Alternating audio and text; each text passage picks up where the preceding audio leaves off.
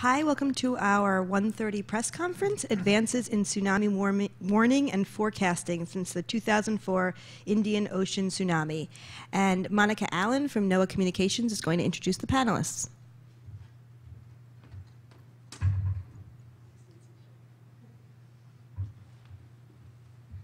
Thanks for coming, everybody. We have a great panel here today, an international panel, to talk about tsunami research and the advancements that have been made since the devastating 2004 tsunami.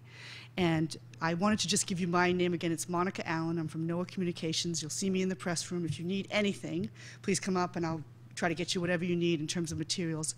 We've developed a lot of materials at NOAA about this, so there's some that's loaded on the virtual press room. There's some fact sheets that I have here, and there's more. And so I'm happy to get you videos, fact sheets, information, and I hope you enjoy our panel and hope you stay around to ask some questions.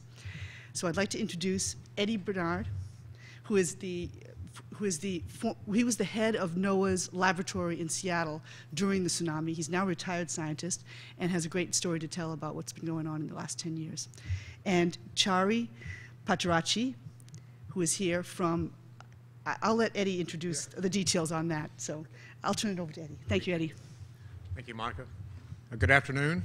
I'd like to introduce our panelists for this event. Eddie Bernard, I was director of the Pacific Marine Environmental Lab for NOAA at the time of the tsunami, and I've been working on it ever since, so have a good corporate history of what happened in the United States following this massive tsunami. Originally from Sri Lanka is Chari Patarachi. He's now professor at the University of Western Australia. And Kenji Satake is a professor at the University of Tokyo.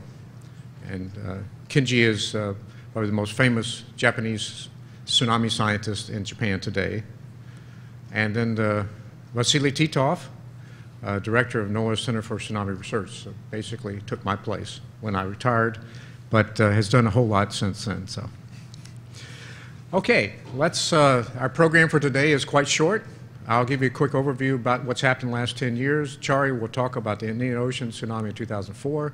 Kenji about the 2011 Japanese tsunami, since it was a major tsunami after the 2004. And Vasily Titov will talk about the future.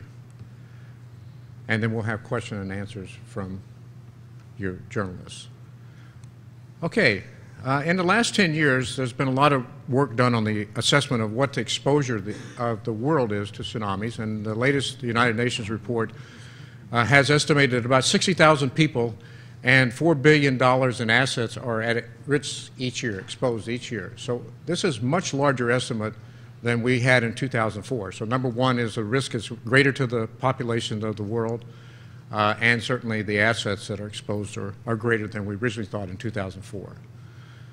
I'd like to introduce this whole concept by reminding people that the Earth Sciences process, which is this whole meeting is about, these 24,000 scientists have come together, are working on one of the three processes here. Either they're observing the Earth, they're trying to understand what these observations tell us about the Earth, and in most cases they're trying to predict what will happen next. And so it's in that context that I think it's important for us to realize that science evolves over time.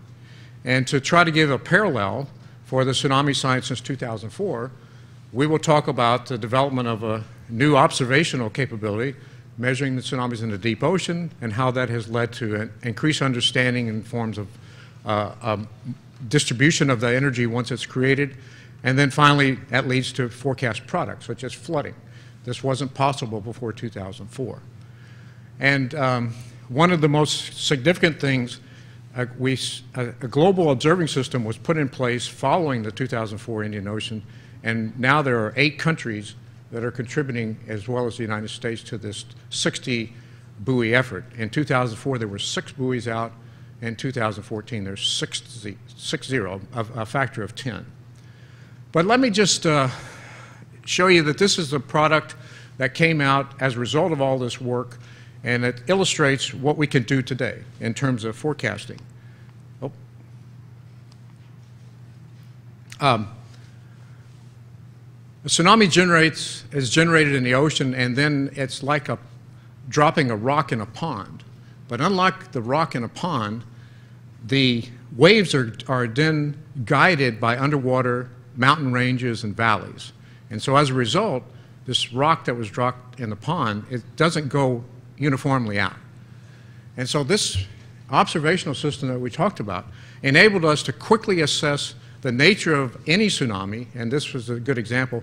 But you see that most of the coastlines of the Pacific are not affected, but wherever you see bright reds, those are the areas that need to be concerned. So instead of alerting and warning the entire Pacific, we now can do a much smaller portion. Now once we get down, if you're, say, you're a mayor of a coastal town, probably the first thing you want to know is what's going to happen. We've come up with a tsunami magnitude scale that is available today. All these things I'm talking about are possible today. They're not necessarily in operations, but they are possible as a result of the science that's been done. So once you're the mayor of this coastal community, you know, oh my goodness, it's a big tsunami. I see here that, oh my goodness, I might be affected. If I were the mayor of, say, a town in Hawaii, I see some big red here, so I should be alert. The next product that's possible that could come out is to tell you whether it's going to flood or not. So 6 hours before this tsunami arrived in Kahului, Hawaii, it was clear that it was going to flood. This is the evacuation maps that exist for tsunami evacuation, and the red is this flooding that took place during this particular tsunami. So now, if you're mayor of that city, you say, oh my goodness, I've got flooding, I need to evacuate my people, and which is what they did, and that was the correct call. The third product that is possible today based on this technology is currents, because tsunamis induce very, very strong currents. And in the last 10 years, we've elucidated this, studied it, and now we can actually use these products to forecast what the would be. And in this fairly hard to see diagram, this is the flooding part of Kahului, but this is the port. And if you notice these strong arrows right here in the middle, the currents that would be going through here is about 10 knots, and that's an enormous speed. And so if you were the mayor of this city, you might say, oh my goodness, I've got some really strong currents here. I should advise my ships to go out, my vessels to go out to sea, and then based on this current guidance here, you certainly don't want them to go here, so you guide them to go into this area. So these are the kinds of products that are now possible, and we can give to communities, and then they can take this information and make correct decisions based on their local community. So with that as a sort of a general summary of these are major scientific accomplishments that have occurred in the last 10 years, in part because of this process of observing, understanding, and predicting. Now I'd like to turn it over to Chari Padurachi, who will talk about the Indian Ocean. Chari. Thank you, Eddie. So I'm going to talk about a personal experience in Sri Lanka during the Indian Ocean tsunami. So if you actually look at this satellite image, you can see the beach, and this is a road, and along here is a railway line. And I was driving along that road on the day the tsunami happened. So, and I saw lots of people coming onto the road. They were very distressed, and I carried on. And once I got to a point where that's a railway line and the road intersect, I found a boat on the middle of the road, which didn't allow me to go forward. And at that time, I knew it was a tsunami because I had done research in tsunamis, and I also knew that how many waves have come.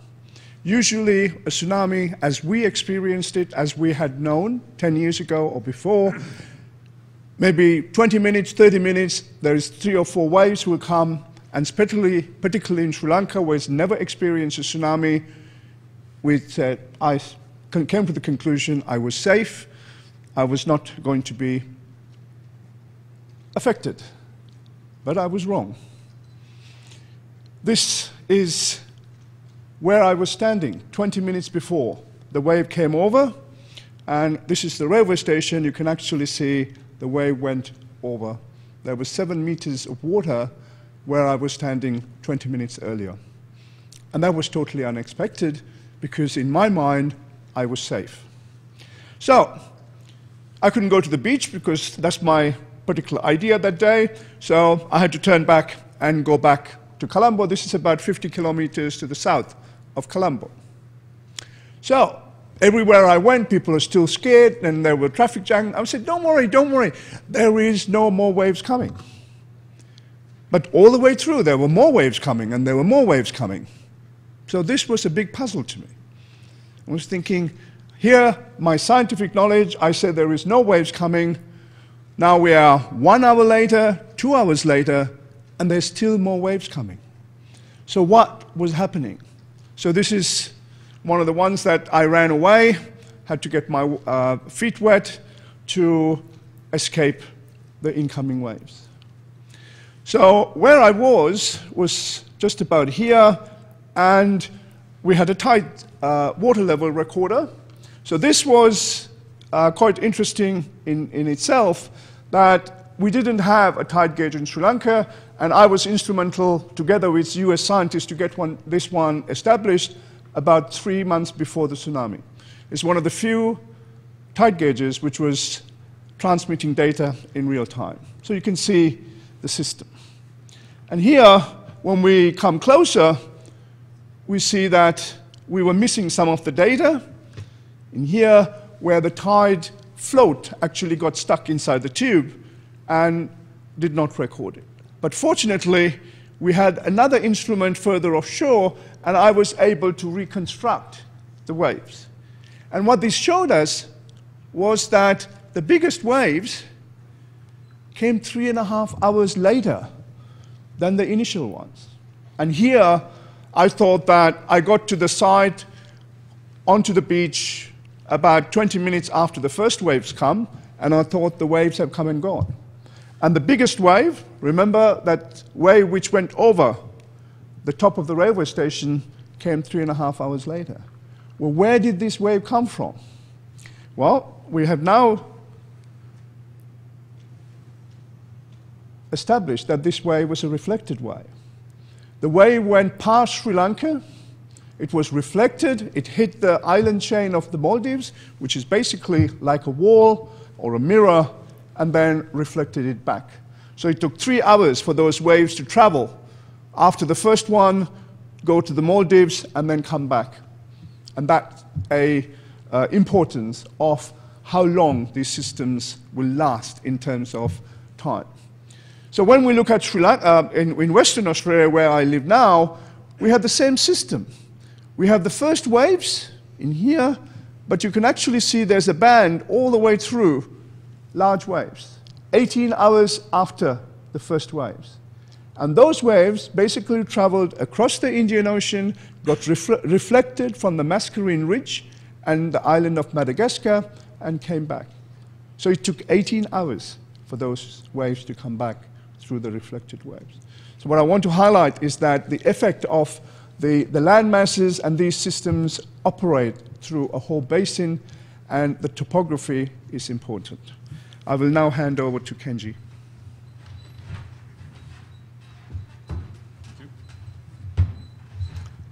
Okay, so I'm Kenji Stake. I'd like to talk about earthquake and tsunami experience in Japan in 2011.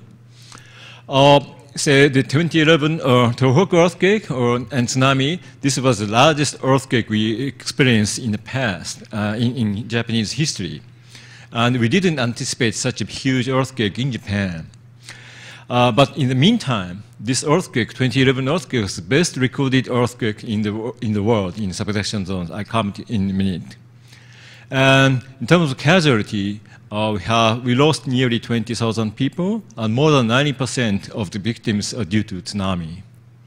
And also, as you may remember, that this tsunami caused the Fukushima Daiichi nuclear power accident. Okay, as I said, this is the best studied earthquake or tsunami because in Japan we have, okay, so we have many GPS stations on land, and in addition to this land-based station, we have several ocean bottom GPS or GPS acoustic station or repeated bathymetry sounding. Okay. From these submarine observations, we just recorded the seafloor movement of 50 meters, which is a scale of this swimming, Olympic swimming pool. And in the area of like 400 to 500 kilometers times 200 kilometers, I was told that this is equivalent to the area of Ireland in Europe. So you can imagine that the area entire Ireland moved about the size of the Olympic swimming pool. So that's what happened in the source area. And the important thing is this is not really estimated. This is really observed or detected. So that gives a very good idea what's happened. And that's why I said this is the best well-studied earthquake in the past, in history. Also, this tsunami generation and propagation was also recorded. We have ocean bottom pressure gauges and hooked on the cable. So the data, we have the bottom pressure gauges in cable, and there is about 70 kilometers offshore and only 40 kilometers offshore. And then this is a GPS nearby. Okay. And shown here in horizontal axis time. So what you can see is because this is bottom pressure gauges that measure the pressure, water pressure. But because this is placed on the ocean bottom, this also can record the seismic shaking or ground shaking. Okay? So what this recorded is ground shaking or earthquake. And before this ground shaking ends, the sea level rose about 2 meters. Then in about 10 minutes, it rose again about 3 more meters. In total, it's about 5 meters of tsunami generation is recorded within 10-15 minutes. And this tsunami propagate toward land and then just reach the land on the coast about in 30 minutes. Okay? So probably this is the first instrumental record just in evidencing the recording, the generation and propagation of tsunami. So based on that record, and also based on some seismic information, JMA stands for Japan Meteorological Agency, equivalent to NOAA. They issue the tsunami warning in 3 minutes after the earthquake. Okay. So they issued very quickly, and because of that, many people evacuated to high ground and survived. But they had issued very quickly in 3 minutes. And as I said, this earthquake is so huge that the entire process took more than a few minutes. So in order to issue the tsunami warning in 3 minutes, they couldn't capture the entire rupture. Okay? So they just only detected initial part of the rupture. Okay? So the earthquake size was underestimated. Because earthquake size was underestimated, the tsunami height was also underestimated.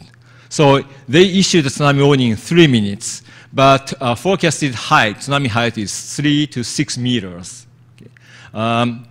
But actual tsunami was much larger. Okay. And it's about 2 or 3 times larger. But then because of the previous, go back. Yeah, because of this kind of information, based on this data, they updated information in 28 minutes. Okay. Oops, sorry. One more? Okay, sorry. Okay, yeah, right. Okay, so they could update this that forecast tsunami height. Okay, so yeah, that's what's okay. So let's move on.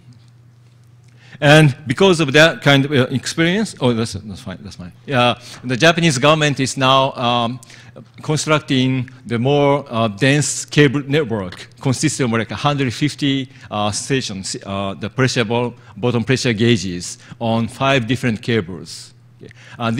They started a few years ago, and we expect to complete in a few years. We have, out of 5 cable networks, we have installed 2 so far. Okay, so that's just the current situation. Let's move to hand off to Vasily.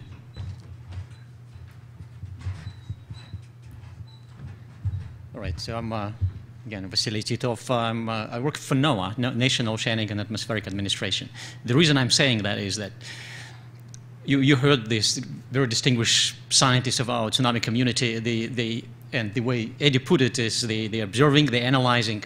So how do we use it to predict? And that's what we do in NOAA. And I'm no NOAA scientist that trying to get all this information into what we call forecast. You know, we observe, we analyze. Even you've heard this, we have challenges on the way.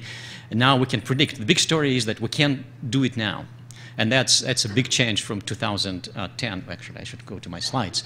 And when the way we predict, we're producing the forecast. Tsunami forecast is just like weather forecast. We collect the data, and then we produce the forecast of tsunami impact at the coast. You know, we want to do it before tsunami hit the coastline, and that's a huge challenge. So I put some challenges there. The main challenges that we face, and that's the accuracy. And you've heard from you know, some of the stories of how do we get, you know, this analysis into accuracy of the models. But in tsunami, unlike in weather, the timing is a huge challenge. So we have to combine this all science and distill it into the products that Eddie also mentioned that are very fast to produce and easy to analyze. And that took a long time. But now we were at the point that you know, what I want to do, like in 5 minutes, quickly show you that it's difficult and it took a long time, but we are now at the point that we can do this forecast. But even bigger story is that we still have to do a lot to make it such that you know, the most people, you know, it would be great to have all people saved. We probably it's a you know, pie in the sky challenge, but it's good to have challenge that's difficult to reach. So anyway, I put this in a timeline. What does it take in terms of time for us to develop this capability now? And I'm talking about science being implemented, all these, you know, the observations on this analysis into the forecast system. Modeling is a big part of it. And when we had the capability a long time ago in 1975, in fact, Eddie Bernardo is sitting right here, produced this animation that's on the left. By 2000, we actually had capability to do much better simulations, much higher resolution models that could be used for the forecast. But in 2004, there really was no forecast to speak of. You know, Japan had operational forecast capability, but locally only, and nobody else predicting actually the amplitude forecast in real time. The reason was that the accuracy, we didn't know what the accuracy of this forecast is. And what I highlighted here is this decade of the natural disaster reduction that was from 1990 to 2000, before Sumatra, which we spent really to get the accuracy of the forecast down. Okay? So we invested this scientific community time into getting down the accuracy of the models so that they can be useful for the forecast. And we've done it by going into every single tsunami event, which is red dots on this timeline, and measuring everything we could. And you've heard a lot of, you know, Chari was part of this, Kenji was part of it in terms of observation. And in parallel, the observation capabilities were being developed such that we can't only, you know, take the observations and then later analyze with models. We want to get this observation in real time. And DART capability that NOAA has right now, DART is deep ocean assessing and reporting of tsunami. It's the data system that's specifically designed to measure tsunamis, and it can do it in real time, and it can feed models with this data. And that was the next decade that's just passed. You know, we just at the end of this 10 years, and this 10-year anniversary of Sumatra gave us a good opportunity to reflect on how did we do that, you know, how we did in terms of this, developing this into capability. The forecast is really a cycle now. Now we realize it's not just one event. You go from the time of the earthquake that generated tsunami, you analyze that, you produce the first analysis, you use your model for predicting the impact, but then you do it all over again when new data is available, and that's a cycle. You know, you observe, you analyze, repeat, and you know, this repetition gives you better and better accuracy. How do it, you know, in terms of the speed of the forecast? The other challenge, we are now let me go back at the point that we can do this forecast in about an hour. So what does it mean in terms of the tsunami warning? It means that the tsunami that's far away, that's the ones that we call far-field tsunamis. For example, Hawaii impact from pretty much any tsunamis in the Pacific, we can predict in time for the people to evacuate, to do all kinds of assessment. For the local tsunami, what we call local, like in Japan, or the people in Sumatra, for the Indian Ocean tsunami, that's still remaining to be a huge challenge. And that's another sort of part of the big story, I would say, that we need to develop the forecast so it can become part of the tsunami warning operations. And it's not all of the warning operations; that's only part of it. There is, the three important components of the tsunami warning should come together to make it more, very, very efficient. It's forecast. It's where the science is. It's planning for the warning operations, and education of people who are actually at risk. So when these three components come together, then you can save everybody. That's again, should be a good challenge for us all. And to address this for everybody, and the main exposure is for people locally, of course, we have to improve our forecast quite a bit, and that means that we need to improve all the components of that. We need to speed up the models. We need to make sure that the models are put together and analyzed in an automatic way, so that we don't spend time there, and that can reduce the let me go back, the latency. We now have the capability, which is not implemented yet. Again, we spent all this 10 years to implement the science into the capability of about 1 hour forecast. If we have now technology to cut it down to 15-minute forecast. And again, that's the new challenge that we have for the forecast community, for the scientific community here, and that's the reason for, say, for us in NOAA that this is very important is that Cascadia subduction zone provides quite a bit of challenge, let's say, for our warning operations, and the way the green dots, which is observational capability that we have right now, green triangles, indicate that show this graph show that we can get the data from potential tsunami that will eventually happen in about 20 to 30 minutes. And again, we can produce forecast for the Hawaii very well, but to do the forecast in time to one population with forecast locally, we should place the new capability, new detection capability, very close to the potential source. That's what Kenji showed they do in Japan with cable system.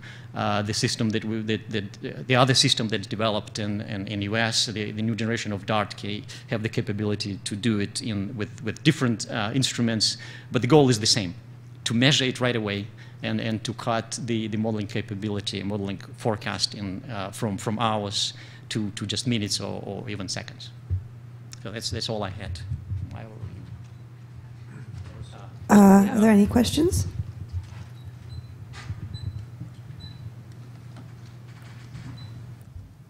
Okay, we're... Oh.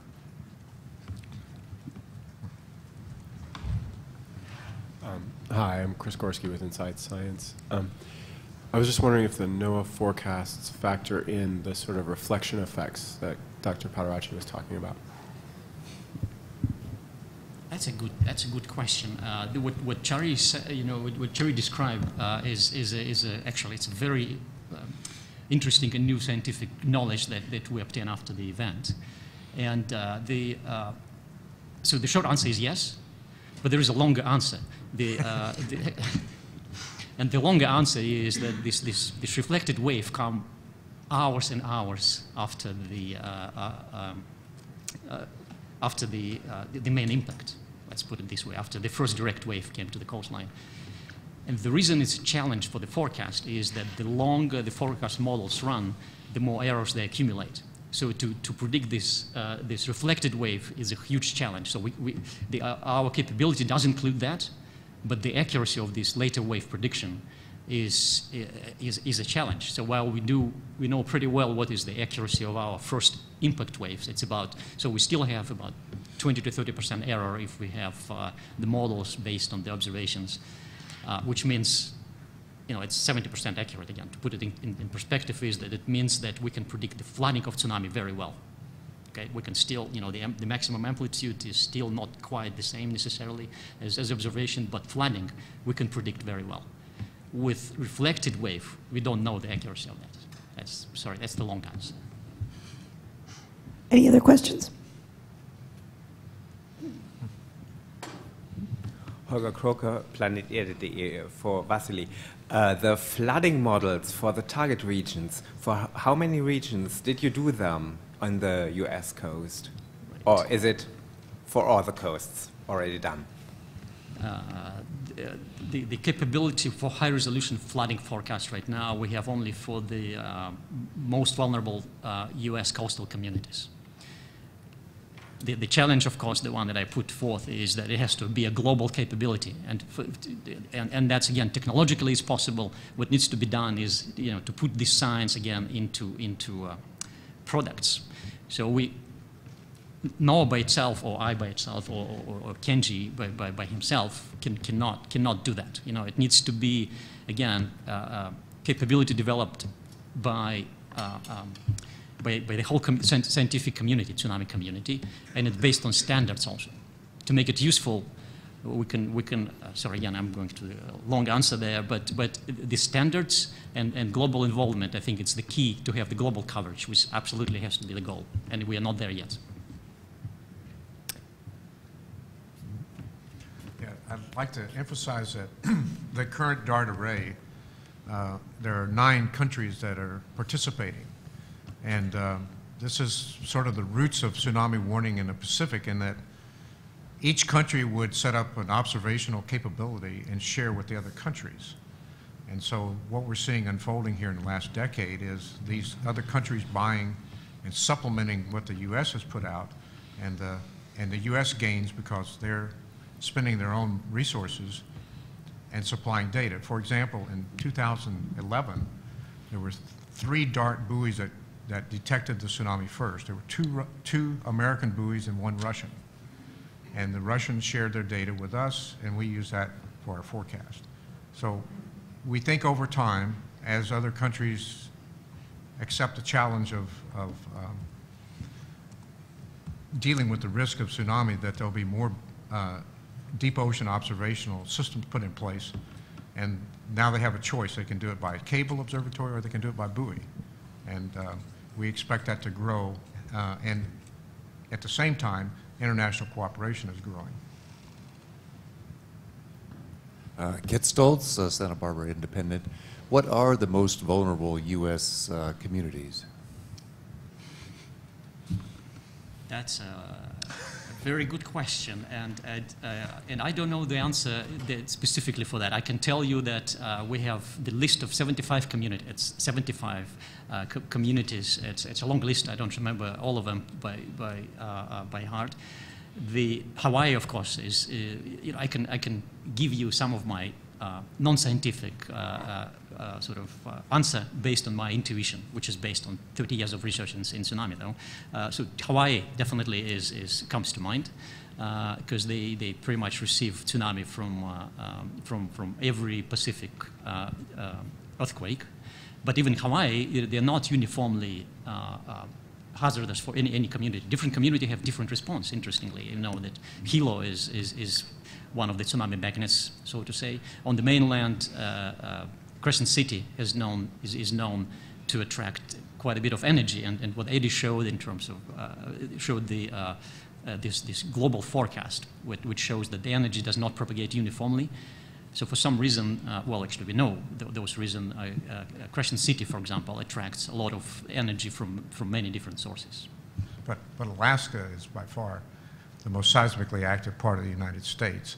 So Alaska would be #1, Cascadia, and Hawaii would be 2, and Cascadia 3, if you were to rank them in terms of probability of damage. 1964 earthquake in Alaska certainly told us what was going on. So maybe to add, that's the reason I didn't want to single on one community. After this terrible events of the last decade, we know that pretty much any coastline you have to be aware of the danger. So if you say this, there's one community that's much more dangerous than others, I think it's a bit of misleading information. Really, any coastline is vulnerable, and both in terms of the potential sources and potential impact on this coastline. Hi, Becky Oskin, Life Science. I'm wondering if you're still seeing the same levels of commitment in terms of financing and investment from the various partner countries now as you did right after the tsunami, or whether there's been a drop-off and whether you're having to struggle a little bit more to get all of these buoys funded and continued support for the system.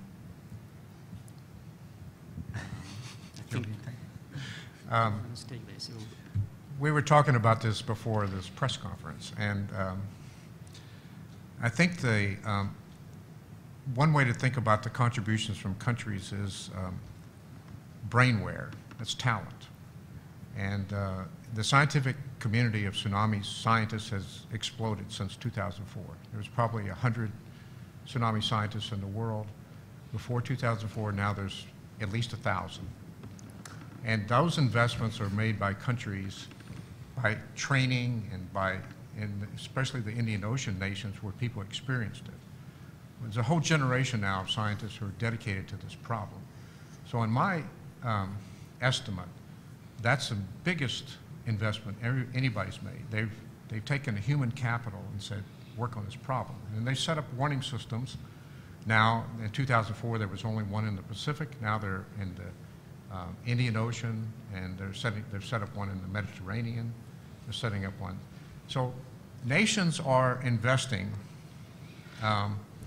based on these two large tsunamis in 2004 and 2011. The estimated cost to Japan was about $200 billion. And they are now looking at an earthquake in the Nankai Trough, which is the south part of Japan. And their estimates of the damage from that one could exceed $2 trillion. So for them to make an investment of $300 million for a cabled observatory seems balanced in the economics of this problem. But more importantly, Japan suffered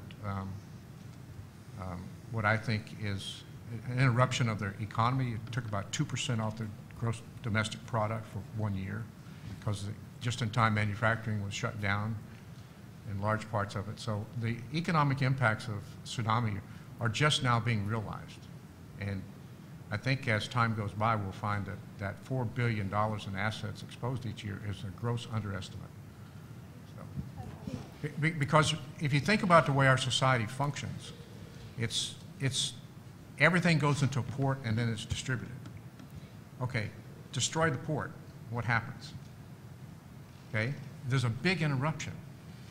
So we're living in a very complex society which is so dependent on certain elements of it, and the port system is a very important element of that of the equilibrium in the global economy. So I'm sympathetic to what you're saying, but I was thinking not of the Japan tsunami, but of the Indian Ocean tsunami, and the handover of the system there that's going to be happening to the countries. And so what do you think is going to happen now with the system in the Indian Ocean? Well, in the Indian Ocean, well, there are three tsunami warning systems, one by India, one by Indonesia, and one by Australia. And they're combined, and they talk to each other. So they are sustaining that. In addition to, they have the dart buoys. What's also happening is that with the tsunami warning system, as you say, it's not that much of the financial thing. It is also the response of the people, that they become complacent, etc. But they do regular exercises every year or twice a year. They do what you call Indian Ocean Wave, that they go through the warning system all the way to how that warning gets down to the people and educating the people of what to do. So those sort of exercises keep people on their toes, if you like, and the awareness to keep going. Any other questions? As far as I remember, you were talking about far-field tsunamis. What about near-field tsunamis? Or are you considering the Tohoku example as a near-field?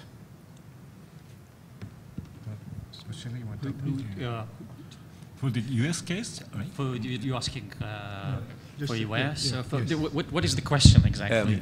It's Tohoku or near-field tsunami. Yes. Yes. Oh, it's Tohoku near-field tsunami. Okay, so you are developing forecasting models for near-field tsunamis as well, or only far-field? Oh, for both, absolutely for both. The challenge that I emphasize there, that the capability, the technical capability exists to do both. You need to, well, not capability, scientific technology. The technology exists to do both, and we've tested it for local and far-field tsunamis.